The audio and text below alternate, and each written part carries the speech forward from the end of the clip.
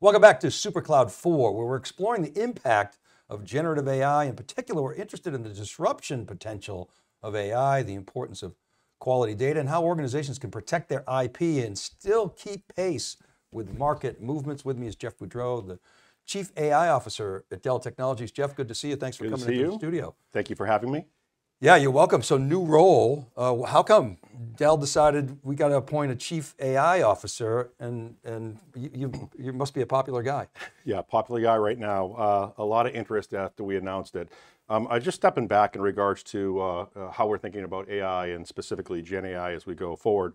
You know, it's a defining technology of our era. We truly believe that. And if you think about where the industries are going and what is being used for Gen AI and how it's disrupting how, you know, our everyday lives and how people use the technology and how business operate, we think it's extremely important for us to have focus and dedicated leadership in this space.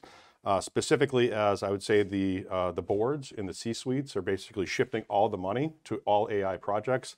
We thought it was important to really make sure that we had the proper leadership and focus in place at Dell. Well, no question. I mean, we've reported on this. It's not like the top line is all, growing, the IT spending. It's not like CEOs going, oh, just spend like you used to in 2020. It's not happening like that. So AI is really stealing from some of these other initiatives. But what excited you about this role? Why Jeff Boudreau? Sure, and before I go into that, I guess to hit your last point, yes, I'm definitely seeing some, as you would say, stealing from one project to another to really fund this and get this going. But I actually see over the long run, I think it's a huge opportunity for growth and expansion of our TAM, but also the set of services. So from hardware to software to services, it really brings it all together and actually expands our TAM and our opportunity to really help our customers. Now, what got me excited about the role, it's all about tech. You know, long background, I have, I guess, a good mix of both business and technology background, and I have a long track record of leadership. So if you think over the last 4 years of leading ISG, merging Dell and EMC storage teams together, taking over compute storage network, leading and driving the industry-leading technologies and infrastructure, across the domains, obviously running large businesses. The team was over 25,000 strong, so I've drove plenty of transformation initiatives, and this was something that we looked at as the new role. So the opportunity to take tech and business, merge those together to really provide a better outcome for Dell, but also for our customers is really, really exciting. What does a Chief AI Officer do at Dell? It's a great question. I would say it's early innings as a baseball person. We're in early days, so it's evolving in regards to the definition in the industry. If you kind of look, as we just talked about, you look in the industry, you'd say in a heavy technology company, usually it's a very technology-centric type person. If you look in other industries, maybe in commerce, you'll see more of a business and marketing slant to this type of role. So they're evolving depending on the industry and the type of company you are. For me specifically, my role in the company is to define and refine our AI strategy. It's about setting governance, policy, practices, guardrails. Also responsible for the, I would say, prioritization, the development, the implementation of the AI projects that cut across the company. So this is not like BU by BU. This is a true pan company type initiative, and that's where the focus and direction comes in from. So I think I'm correct in that Dell doesn't have historically a Chief Data Officer. I think Jen kind of took care of that. And so you kind of leapfrog that. Yes. So my question is, are you seeing other organizations institute similar Chief AI Officers? And then, because that gets kind of funky, right? Because you got the Chief Data Officer, which has always been sort of, an overlap with the CIO. So what are you seeing with other organizations? It's a great question. So do I see others having a Chief AI Officer? The answer is absolutely yes. It's happening. It's happening in multiple industries. So I won't or can't take credit for being the first, because I definitely wasn't. But I will say it is a morph, and I've seen, like I said before, there's people coming from the CTO side, there's people coming from the CIO side, there's some people coming from the CDO side. Again, we thought it was important, since it's such a big initiative, that we had to have the dedicated focus and support and someone that could actually drive the transformation across the company. I have to, as part of that, collaborate with all my internal stakeholders. So if you think of all the functions, I don't care if it's legal or finance or sales or services or go-to-market or supply chain, I got to cut across everybody, working with Jen and Dell Digital and providing a great architecture and set of services for our own internal use, so we can have more effect there. So It's a big role that's going to cut across a lot of different functions, and I look forward to working with Jen on moving our data strategy and our technology strategy so we can realize the potential of AI. Great. At DTW, you guys put out a framework. I think there were like 4 pillars, your Dell's AI strategy. Yeah. Can you just sort of review that and what's changed since May, if anything? Sure. The strategic framework that we have that you're referring to at Dell Tech World, we have, I'd say it's 4 key areas. It's AI in, AI on, AI for, and AI with, and I'll unpack that a little bit. So if you think about AI in, that's about embedding AI into our offers so they're more intelligent. And a simple example of that would be something like a Dell Optimizer, trying to make our solutions more efficient and autonomous by nature. The secondary thing is AI on. You can think about that as us building world-class infrastructure so customers, partners could run their AI and ML workloads on our solutions. And an example of that would be something like Project Helix, where Dell and NVIDIA, both hardware and software, came together to build a stack to help our customers really drive or be able to deploy AI and Gen AI type use cases in their on-prem or cloud environments. AI for, I really have, it's a 2-prong for me specifically. I call it AI for, and the first step is for ourselves. And as I think about that, it's early innings here. How are we using AI capabilities, tools to help improve Dell Technologies' internal processes and business processes? They have a better operational experience for our team members and be more effective. The secondary part of that is AI for our customers. And what I mean by that is taking those lesson learned, those potentially best practices, potentially a new set of service offers we could bring to market or bring to bear for our customers to really help them on their journey. So it's really about sharing knowledge with our customers. And then lastly, the AI with. You know us for a long time. We are embraced an open ecosystem, and this is no different. So AI with is about having strategic partners up and down the stack from hardware, software, platform layers into software, aligning ourselves with strategic partners to really bring a better set of solutions to our customers. So that might be software companies, LLM providers. Yeah, so if you think of the stack, providers. if you think of the stack, I'll start with hardware real simplistically. If you think of the 3 layers of a modern AI stack, so from a hardware layer, you got infrastructure. So think of what we did with NVIDIA in our GPUs and our 9680s, right? So it's having world-class silicon and our compute nodes to bring that as a foundational element in the hardware. And the software, you start thinking about things like the abstraction layers and the OSs, right? It could be things we're doing with Red Hat and some other OSs, if you will. You come up the stack into the platform layer. This is where your tools and your models are there, really to make the day in the life of the developer much easier, right? So they can develop applications, AI and ML applications for the infrastructure or for their enterprise. We do partnerships with that, like say Meta with Llama 2, Falcon. I mean, there's a lot of folks in that, but there's a lot of people in that bucket in full transparency. Dozens. More than dozens. Yeah. And then you get up into the higher level stack at the application layer. And this is where we did partnerships with like folks like in the data area with like Snowflakes or even recently with Starburst, but there's so many more up there. But all the way through the stack, those are just some examples. We're going to be partnering to provide world-class solutions to our customers.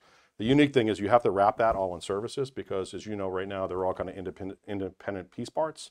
And our opportunity and where I think we're uniquely positioned is being that integrated to bring a lot of those different pieces together in that open environment. And you guys have made some announcements since May. I think there was a reference architecture. I think I saw at the financial analyst meeting some things on Apex. Yeah, we've actually, there was, and since DTW, I guess going back to where you were a minute ago, is that that was really setting up, I would say, what I call the foundation for us to enable our customers to embrace and drive AI in their own enterprises and organizations. And I would say the key things that we did is one is we expanded our Apex offer, and that was about, business agility, workload flexibility, a whole bunch of things in there that we did, and it was a great set of work by the team. In addition to that was the introduction of Project Helix. That was the work with NVIDIA, hardware, software, bringing that together for our customers. The other big one was around cloud native edge. And I know you're going to be talking about edge later on in the conference, but it's really building that software platform in delivering it in a very easy and secure way for our customers to access data at the edge and use that. And then lastly was a whole suite of solutions, both for AI and Gen AI solutions, and that was it cut across multi-cloud, it cut across data and data preparation, it cut across security. It's so many different areas that it cut across. So a lot of great innovation by the team to really help our customers step forward in this journey. Just a few months. Yeah, things happening fast. I want to come back to how Dell is using AI and what you're learning. There's a lot of customers, they're experimenting, they're using things like ChatGPT for marketing copy, writing code, stuff like that, but they're really trying to figure out where the value is. Where are you seeing the value? Sure, and I would say, as I think about the customer landscape and kind of what's going on in the industry right now, what I'm seeing and the people I'm talking to across a lot of different industries, it's I'd say they're exactly right. They're in the assessing, learning, POCing kind of phase. We're all learning together. With that said, I'd say there's kind of 3 or 4 key use cases that are really developing and are maturing. So one is around what I call around customer operations, and that's around both pre and post sales, and it's around how do we enable our agents and our customers to have a better experience. There's a whole thing around what I'd say content creation and management in that domain. And then there's a lot of things around software software developer productivity. It's really about how do we make the team members more efficient in what they're doing, and how they can have our developers who are highly thought of, highly paid, very talented people. They're working on the most important things versus kind of the noisy things, and we're helping do some of that stuff. Now for Dell specifically, we're leaning into a bunch of different use cases that we're driving. So in the spirit of the AI4, we have a modernization effort going on, and really how do we improve our entire operation. One of it's, we're focused on what I call sales and go-to-market enablement. And that's really how do we enable our sellers to be more productive? How do we provide a more personalized experience for our customers as we go to market? The second one I would give you is around our customer operations on the post-sale support. And we have doing a lot of great and interesting work. So if you talk to some of our customers, they'll tell you, hey, we love your support teams. We always get the right answer. Unfortunately, sometimes it takes too long to get to the right person or get to the right answer. And we're doing some creative work with AI and Gen AI to actually flatten that entire ecosystem, almost thinking about giving them a chat GPT or a prompt, if you will, where they can put an error log in. It can, in seconds, tell them through our knowledge bases, our best practices, our white paper guides, and tell them in seconds, basically, here's your error, here's the specific actions you need to take, here's a link to actually show you in the knowledge base exactly what the problem was if you want to know a reference. And there's also an opportunity if you're an agent to actually click a button and say, and I want to provide a customer communication on a regular interval when something happens. So we can actually take a lot of that latency and noise out. So those are some of the big ones we're focused on as a team. One real example, I guess a great example I can give you for me in the early days, one of our products, and I won't use the name, had a memory leak. And this issue had persisted for a period of time. And it was causing some frustration with some of our big customers because they were feeling the pain. In addition, it was costing me a bunch of money. And what it was I was throwing hardware at the problem to help one of our customers because I wanted to do the right thing by them, but also taking our talented resources and say, hey, we got to go figure this out. And our teams were looking like, did I write the code wrong? Did I have a syntax issue? What was the problem? So this specific product actually has a part of it is open source and a part of it is our controlled IP. We just took the open source, we put it into one of the models and said, just walk it and tell us if you find any issues. And it actually, within 2 minutes, it came back and actually told us you had an order of operation, more or less an order of operations. We just had 2 of the lines, so there was no syntax issue. So our team what they were looking for was right. It was just there was an order of operations. Do this first and then. Yes. Yeah. And that was causing the memory leak. And within 2 minutes, something that we'd been working on, I want to give you the whole timeline, but a long time with a lot of money and a lot of frustration. We were able to find that out and root cause it in less than 2 minutes. We made the change that same day. We did a test and validation, and I had it back in the customer's hands with a fix in less than 2 weeks. So that to me was the aha. Wow, that's amazing moment. And back to what you were saying before about the customer and the service capability. So the customer who doesn't get an immediate response, he or she might they might Google it. They're not sure if the response is accurate. They're waiting for a response. Frustrated. So the value there is obviously the customer satisfaction, but it's also the cost of doing that service drops right to the bottom line. So those are the types of use cases that I would expect are really going to start driving AI to gain share. In other words, I'm spending on AI, I'm getting value, now let's spend more. It might even trickle back to some of the other initiatives that, to your point, rises all ships. It rises all ships, it absolutely does. And we definitely see it as an impact on customer experience, which we think will have a direct impact on stickiness and revenue opportunities as we go forward. We definitely see benefits in regards to productivity for our customers and for ourselves, which then they can figure out how do you want to take those resources and redeploy them, right? And some of that could go back to a P&L to be more profitable. Some of that could go back to investing in future innovation or just on higher valued projects versus kind of the noisy projects. So a lot of opportunity there. I want to bring up the power law of Gen AI that we developed, I don't know, a couple months ago. And what this shows is in the vertical axis is the size of the model. So you've got the big cloud guys, you've got the Llama 2s, you've got OpenAI, and kind of on the left-hand side. And on the horizontal axis is the model specificity. And that orange line is a sort of historical example of the music industry, where you had very few music labels, dominated the industry, and you had a really long tail. And our premise is, with all this open source, you can see those red lines, it's pulling to democratize AI. And then you see in the middle there, on premises, the specialized AI, that model, highly domain specific models. And that's what you just described. You're using your data. Now, my question is, our premise is it'll happen on-prem. Of course, it's self-serving, but will that happen on-prem? Are you talking to customers about, hey, I don't want that IP leakage. I want to do this, in my own estate. I think it could be more cost-effective, safer, more secure. What are you hearing from customers there? Yeah, I'd say the big thing I'm hearing from customers is it's as I said, early innings, and it's still immature, I guess, in its nature. And the enterprises truly haven't seen the benefits yet because they're working through this. I would say the biggest trend or thing I'm hearing from customers is that they're concerned a handful of things in full transparency. One is about complexity. Two is around talent. Do we have the right talent that actually could do the data prep, or could I do the build the model, train the model, tune the model, prompt the model, what have you. In addition to that, the concern about security, right? And now, is this a attack service bigger or not? And the biggest thing they're talking about is IP control, kind of where you just ended.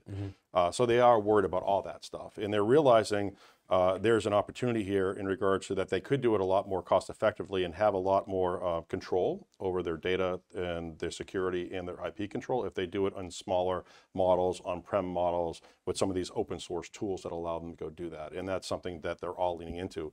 So I would say to you right now, as we've talked about in the past, all data is not created equal.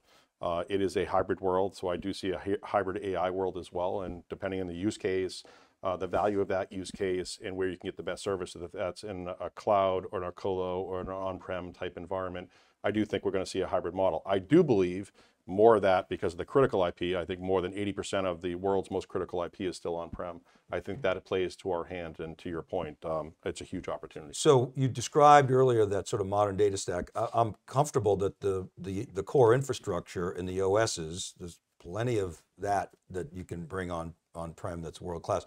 Are you confident that the tools and the models and the LLMs, that you'll be able to bring that to create as rich of an experience as the cloud guys? The answer, we have to, right, in the quick and dirty, but it's we have to have an easy button. We have to make it a simple on-ramp for our customers so they actually can do what they want to do, which is keep their critical IP on-prem. So the answer is, I think we can with the open models. You made the comment about how do we democratize certain things, and you and I were talking before. One of the things that I have in my head is, one of the defining technologies of our time was the World Wide Web in 1989, and that democratized, the access to information. And what I'm seeing with AI, and specifically Gen AI, that's changing the game. It's democratizing everyone and all of our opportunity to use AI. And so it's democratizing AI and usage. In addition to that, though, it's actually democratizing Gen AI specifically, is democratizing our opportunity to use that information or that data in a more impactful way for our organizations, for each other in our day-to-day life. So I think that creates just tremendous opportunity, and all these different tools. You're going to see innovation continue to happen. It's still early, so I'm seeing innovation in the silicon layer and the hardware. So you think about the NVIDIAs, the AMDs, and the Intels. There's about 30 or 40 other startups I'm tracking in that space that are all doing some unique and interesting things, depending on the use case. Some of that's on on the big stuff that we're doing with large language models. Other stuff is going on the small models. Some of it's going for inferencing, especially at the edge and other things. I think RAG and inferencing. So a lot of stuff going on in that space. You come up the stack and you think about the closed models or the open models. You think about what Meta did with Llama 2. Some really cool stuff going on in there and what you can do. Obviously what OpenAI has been doing. There's just so much innovation happening. There's a lot of startups in that space that are actually doing some really cool things on how to, what I would call, going back to my old storage days, we talked about data efficiencies where you would compress and dedupe and thin things. They're actually doing that to the models to make them thinner and easier, so you don't need big, huge resources to drive some of this stuff. And we're in the early innings. You're going to see so much innovation. Innovation Vellante, Jeff Boudreau, congratulations on the new role. You got to be super excited. I'll give you the last word. Hey, I think it's, first, thank you for having me. Let's start with that. You bet. It's more important. And I just want everybody to understand that I do believe that this is an important period in time. I think AI is going to change the game in regards to how we work and how we live. I am, as we say at Dell, but I'm a technology optimist. I truly believe it can help us make the world a better place and help really drive human progress in a better way. And I want to be very clear, Dell, we will not be sitting on the sidelines. Just like every other technology transition, we will be at the forefront. We will be standing side by side with our customers, and we will help them bring this open ecosystem together so they can benefit in the most beneficial way to them and their customers. Fantastic. All right, Jeff, thanks again. Thank you. All right, and thanks for watching Supercloud 4. We'll be right back with more live and on-demand content from our studios in Palo Alto with John Furrier, Rob Strechay, and myself. More great conversations around AI. Keep it right there.